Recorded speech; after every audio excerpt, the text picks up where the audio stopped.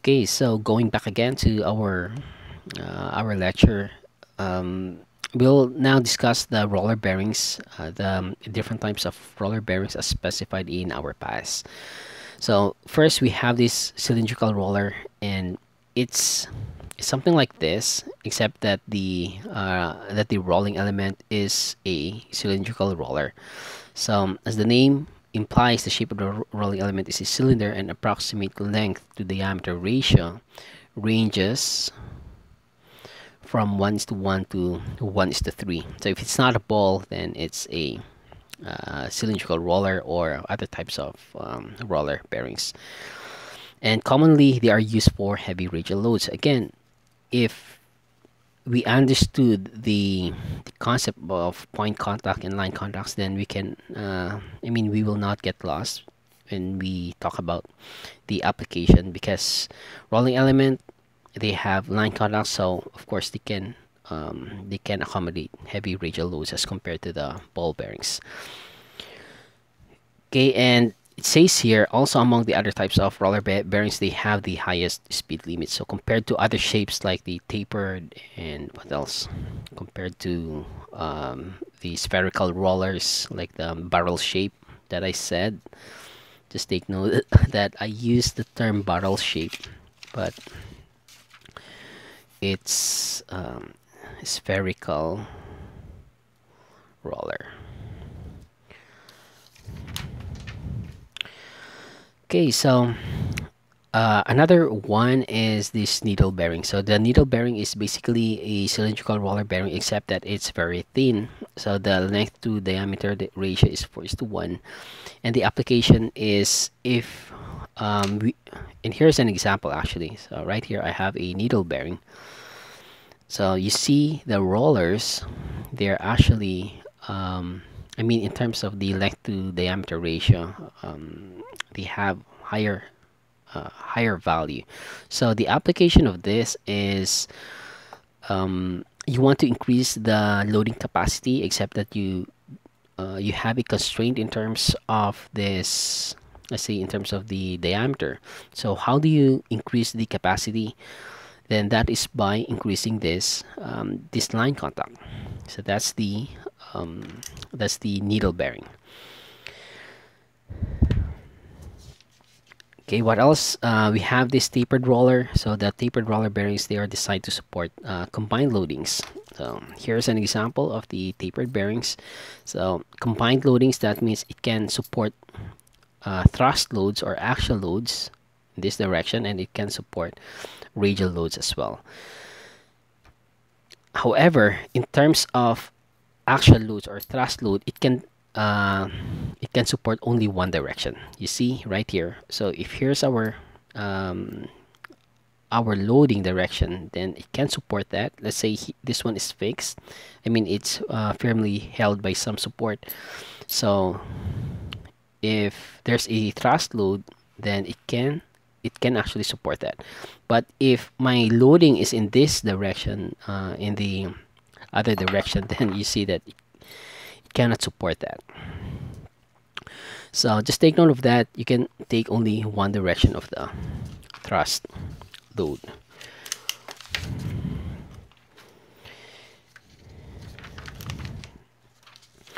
Okay, and just like our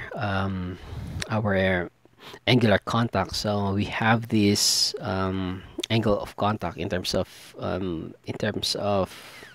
illustration. So it can support thrust loads, and we can have also a tapered bearings that has this shallow angle, or we can have a steep angle. And if you try to think about it, if we have this shallow angle, then our thrust capacity,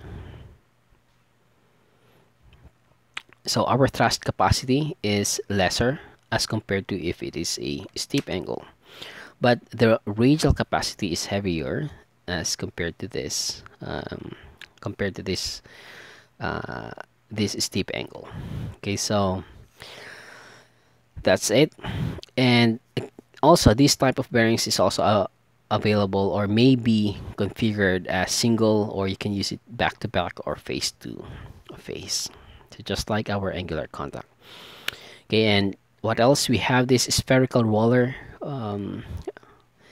which has this barrel-like shape, and we have a straight roller thrust. So that means that it's a thrust bearing, but the roller is a straight roller. It's a cylindrical.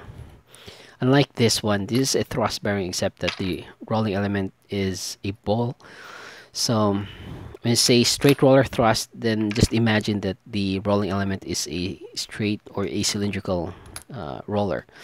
And when we say tapered roller thrust, then it's a thrust bearing, but the rolling element is tapered. Okay, so what else? Now let's talk about the specifications. So how do we specify the bearings?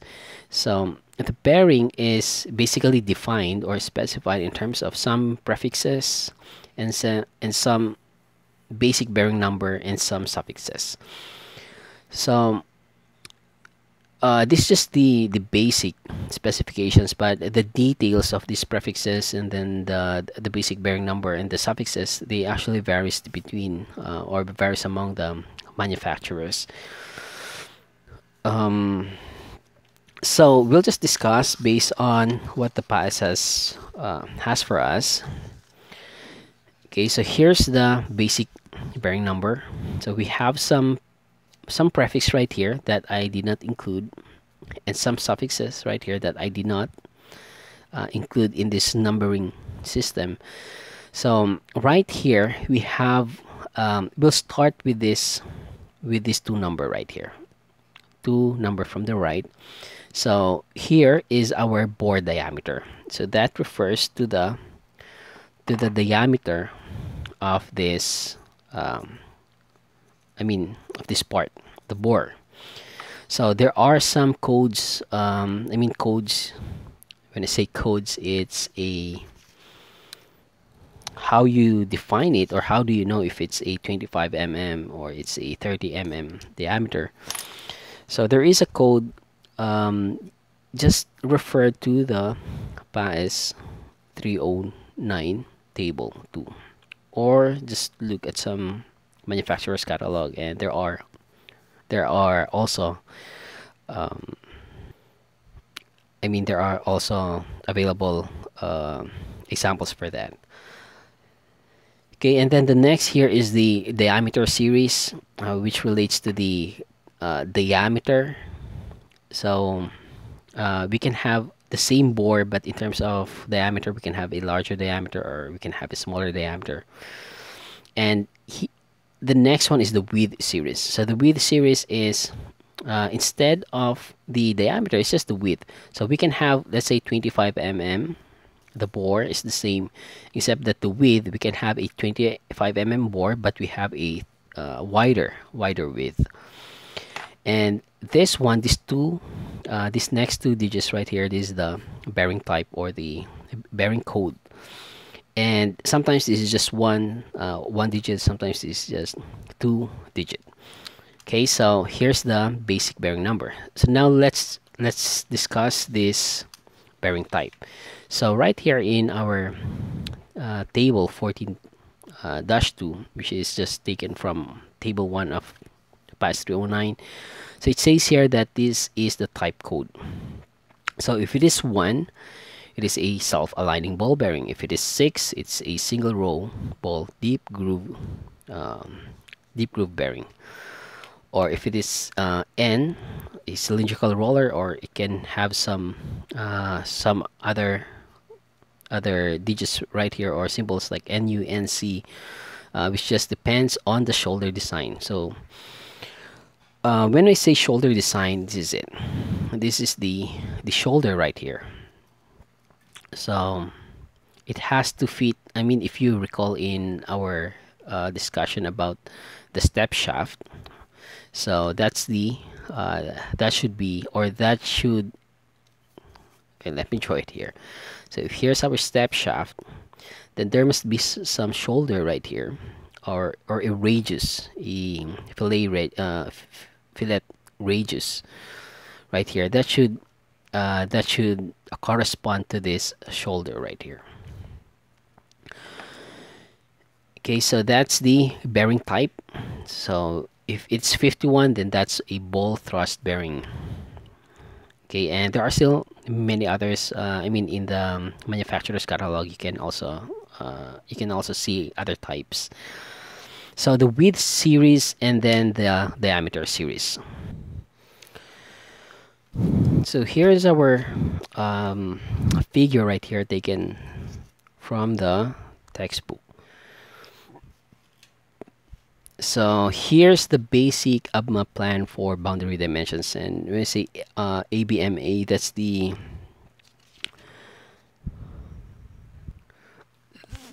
the American Bearing Manufacturers Association. And right here from another textbook by Robert Mott. This one, there are actually other groups or organizations that's involved in setting the standard for the bearing industry. So here we have these ABMA, or we have this ABEC, or the ISO, or the ANSI. So they are the ones that's establishing the standards for the bearings. Okay, and when we say, going back to our discussion about the dimension series and then the diameter series. So right here, you will see that here's the center line of the shaft or the bore, the center line, and here's the radius of the bore. So if we have a dimension series of 0, 0, that means that we have a 0 width and a diameter that's 0. So if we have a 0, 2, then that means that we have a 0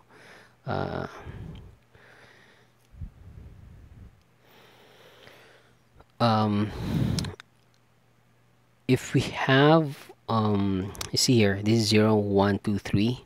So here basically this is just the width, right? So 0, here is the width, 0, 0, 0, the next digit, the 0, 2, 3, 4, that corresponds to the diameter. So in this width, in this width section, we can have a diameter that's 2, 3, and 4. So you would see the difference in the sizes, but the bore size is just the same. So let's say if we have a 25 bore size but specified as 02, in terms of the dimensions of the dimensions of the geometry, then there's going to be changes. Now if we have a width series of 1, then we have a wider width as compared to this to this one, to this 0, 0. Now compare that to 2, 0. So if we have a width series of number 2, then this is wider than 0 and 1. Okay, so if we have a diameter series of 4, then that's the largest, then followed by 3, then followed by 2, 1, and 0. Okay, so that's the basic ABMA plan for boundary dimensions. But there is also another figure right here.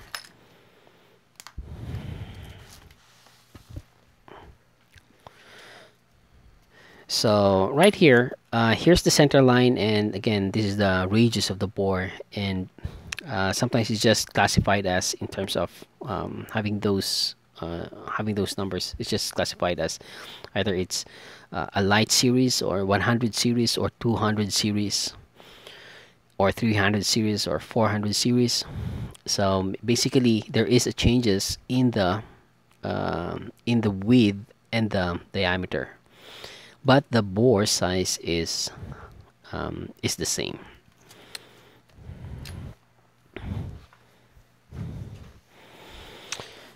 Okay, so the next is, what else? We're done with this, and we're also done with this. Now the next is the bore diameter.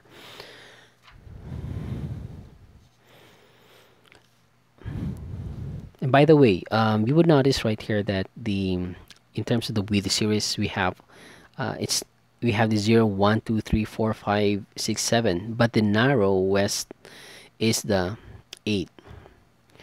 Okay, and for the diameter series we have here 0, 1, 2, 3, 4, but the lightest or the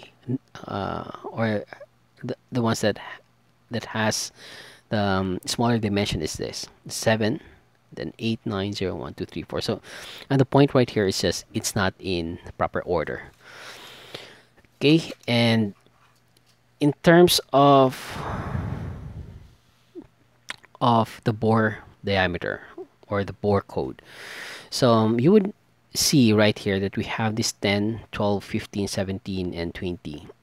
That's in mm, but the bore code is, it says here that if we have a bore code of 00, then that means it's a 10 mm. If it's 01, it's a 12. If it's 15, it's 02, and if it's 17, it's 03. Now for 20 mm, it's 04. But starting from 20 up to 480, it's just simply by a factor of 5. So that means if we have a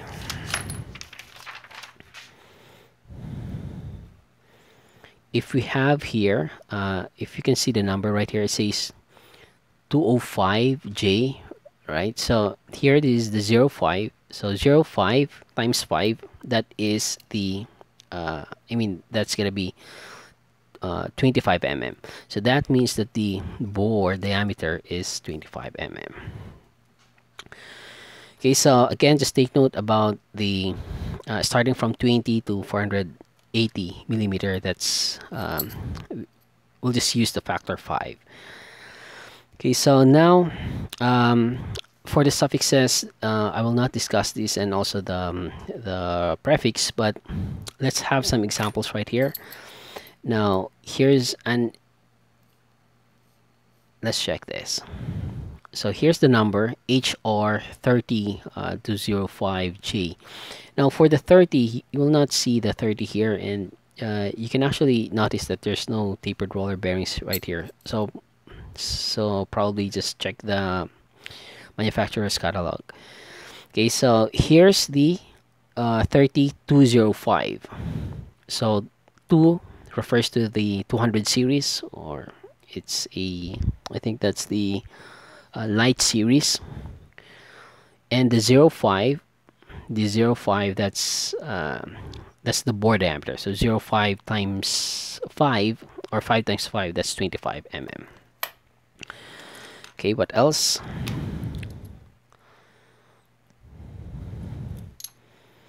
Okay, so this one is 1107, right? S1107. So let's check. So this is basically using a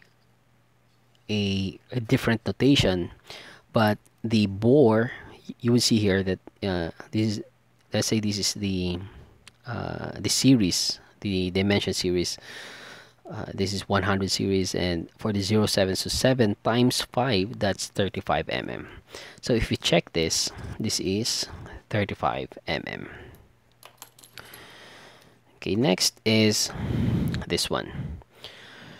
Okay, so right here we have 6205Z. Now for the Z, that's the suffixes that refers to probably the shielding, or if it has this this cover right here, because some bearings they don't have that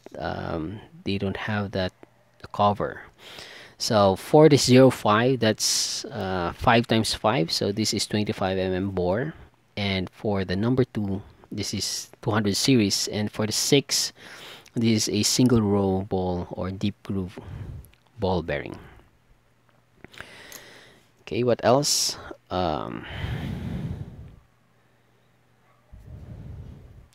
Let's have this. Let's talk about this. This bearing with housings.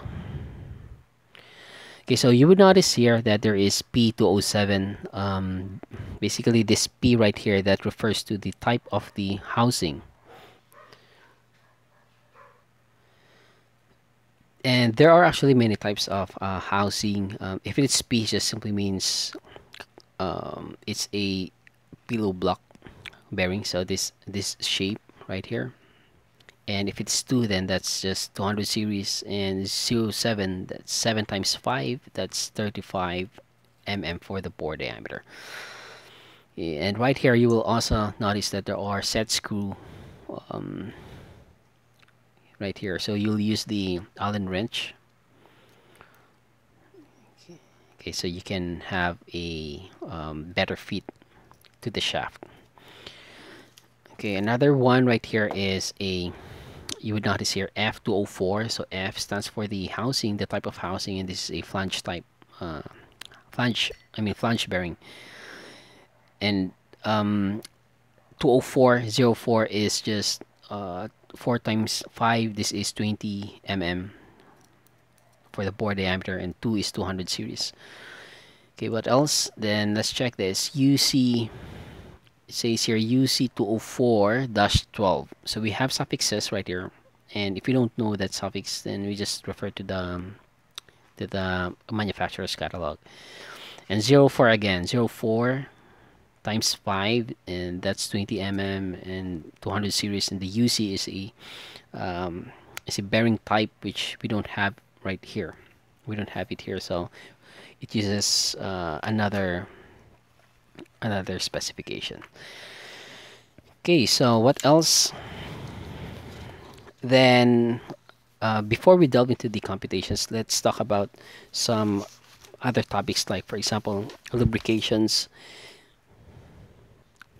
And in terms of lubrications, as we know that bearings, they are, although they reduces friction between the shaft and it allows rotation for the shaft.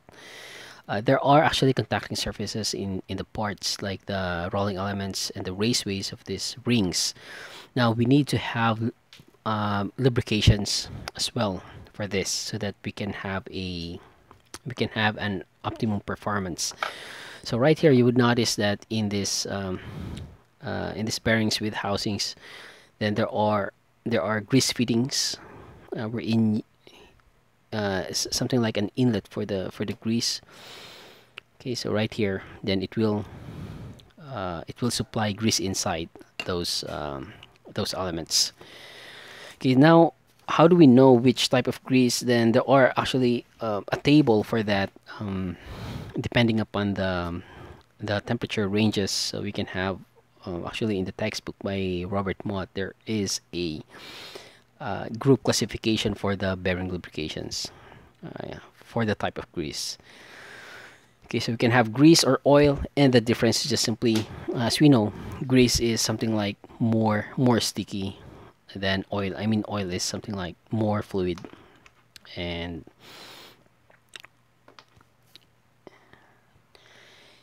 I think that's all I can say about that. What else? We also have dry lubrication. So it's a bearing without the need of lubrication, in the sense that there is no grease or there is no oil, but rather the material itself is, there is a lubrication inside the material. So that's how we define the dry lubrication. And what else? Now we'll talk about alignments issues. In terms of alignments, we have already discussed the static misalignments. Like for example, here, if here's our two shafts. Okay, so we can have offset misalignments, or we can have angular misalignments, but this time we are going to talk about in terms of the bearings. So it should be, the point here is, if we install the bearings, then it must be properly aligned.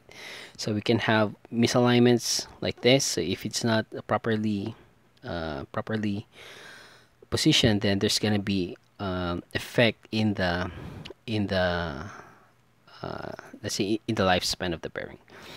And another type of misalignment is the dynamic misalignment. So which means that if the shaft wobbles or something like that, it's a dynamic phenomenon. Then there's also going to be effect on the wear of the bearings. Okay, and one last miscellaneous topics that we'll discuss, and these are all in our lecture handouts, is the seal. So seals and shields. So some bearings they have this seals and I mean seal or shields. Okay, so other bearings they have this I mean without seal. That just simply means that if you select the bearings, then you just have to consider the external environment. If it is dusty, or if it is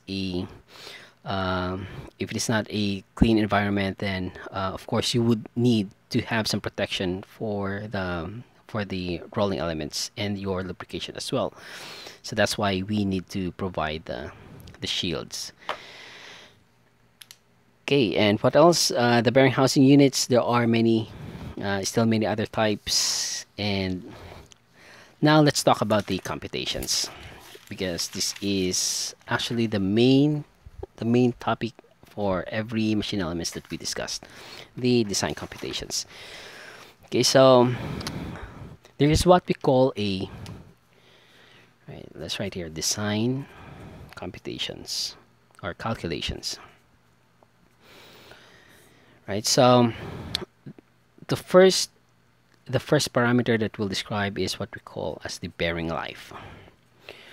Okay, and the bearing life, this is referred to as the, or symbol in terms of this symbol, this is L sub 10, or the L10 life, or the life of the bearing.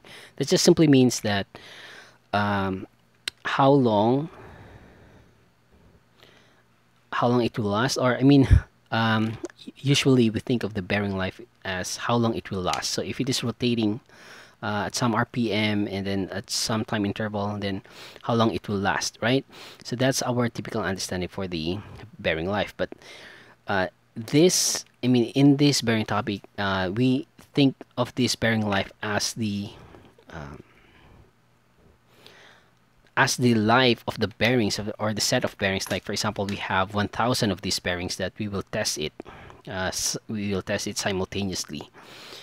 Okay, so again, we are not just referring to one bearing, but rather a group of bearings, identical bearings, subjected to testing. Of course, identical testing, and then it's a life in hours at some known speed. So imagine we have a lot of bearings and we subject this to some revolutions, or to some RPM, and then if we see that 10% of this set of bearings, let's say we have 100 bearings, right? So if we have 100 bearings, and if 10% fails, then that's gonna be the life of the bearing, the specified life of the bearing. So in terms of the number of hours. So again, we have these identical bearings, a group of bearings. Let's say we have 100 bearings, and we subject this to some RPM, and then we record how long it will take to start making an evidence of a failure. So failure in terms of probably scratches or dents in the raceways. So they have ways to measure that, but that's the meaning of this bearing life. Okay, so it's a life referring to a group of bearings wherein 10% of that group fails, or will make an evidence of failure in the parts. Okay, so we can have spalling failures or cracking maybe, or whatever failures that they test. Okay, so 10% fails and 90% is still okay. So that's the rating life, or the L10 life. Let's just write here, sometimes referred as the rated life. Okay, and there is an equation for that, and if you check the different textbooks or the manufacturer's catalogs, there are there are difference for that, or there are variations in the expression uh, of this rated life. Okay, I mean, uh, an expression wherein this bearing life is, this bearing life appears, but another parameter is, let's just write it here. This is the basic load rating. Okay, so this is C. This is referred to as C10. Okay, so the C10, or the, sometimes depending upon the catalog, or just simply the C, because in our PAS we have just this C value for the basic load rating.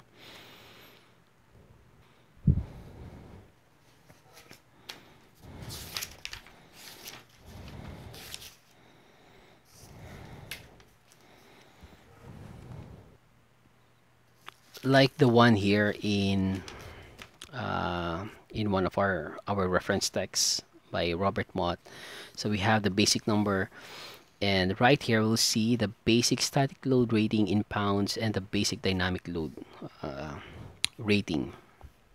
So it is already specified. So it's something like the capacity of the bearing.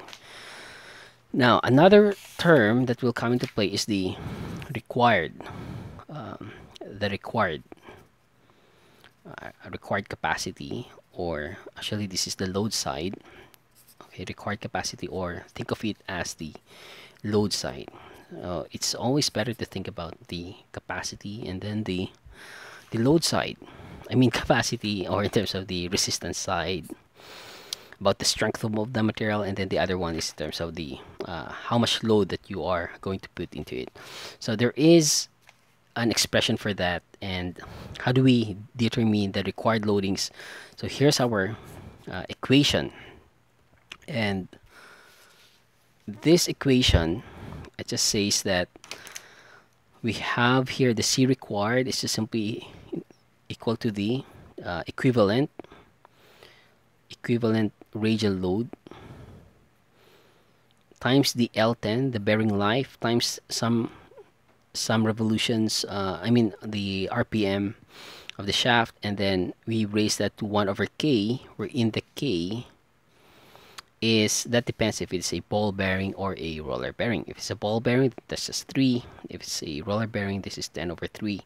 And the denominator is a constant. So for ball bearings, it's 25.6. If it's a roller bearings, then it is 18.5. So this is the equation that's found in our bias. So you might, just don't be surprised if in some other references you might see another type of equations.